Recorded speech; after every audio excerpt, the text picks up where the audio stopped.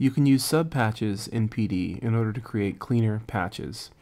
I've got a patch that has a sequence from an earlier movie. We'll take a listen. So it's a basic sequencer, and there are a few parameters. I can choose the tempo, and I can choose which sequence, either the sequence of pitches on the left or the right. As well, I can mess with the note duration, and there is this H radio, which is showing the position of the notes within the sequence. So what I'll do is I'll create a new patch, and I will make a cleaner patch by having most of the control surface items on the front, and then the guts within a subpatch. So to create a subpatch within PD, you create an object box that starts with the letter PD, space, and then give a name to your subpatch. So we'll call this sequence underscore guts. Now it creates a window called sequence guts, which you can close, and if you want to access it again, lock the patcher and click sequence guts. So what I'll do is come over to the original movie, and I'll copy the whole sequence, or the whole patch rather. And for now, I'll put it within sequence guts. Okay, so the idea is going to be to have the mechanism of the sequence within sequence guts, and then the basic controls outside of sequence guts. So what I'll do is I'll take the tempo chooser, sequence chooser, all of these user interface controls, copy them, and paste them to the main portion of the window. And since the sequence is started here with this toggle, I'll create an inlet to the sequence guts subpatch by creating an object box and typing inlet. And now I connect that to the metro. I'll delete the toggle,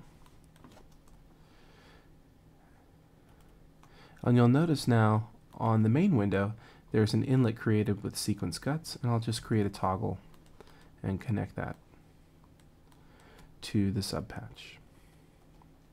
Now if I click that, it goes. It's a little strange because we need to mess with some of the parameters, so delete this.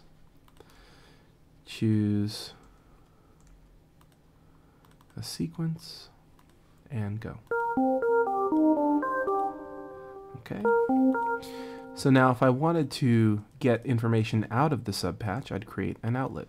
And just as creating an object box called inlet will create an inlet, I can create an object box called outlet, which will create an outlet. So now you see there's a small outlet on the subpatch.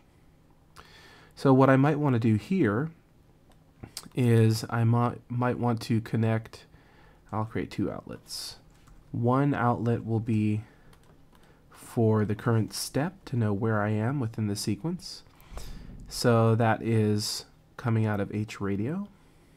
So we'll say that's the first outlet, step number. And the other can be for the current pitch.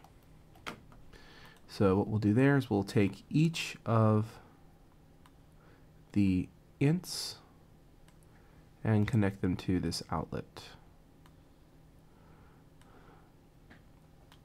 And since they're being banged in a sequence, I'm not going to get all of the ints at once.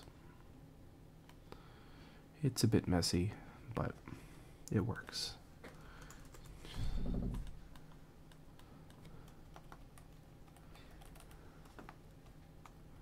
Okay, now on the outside, under sequence guts, I'll create a number box and another number box. Remember that the first outlet is the current step, and the second outlet is the current pitch.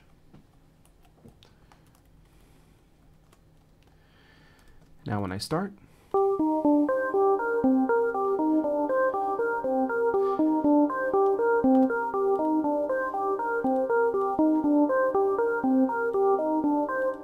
and so now we can mess with the sequence. We don't necessarily have to look at the guts of the sequence. We can just use the toggle to start the sequence, and as well we can use these other interface widgets to choose different tempos.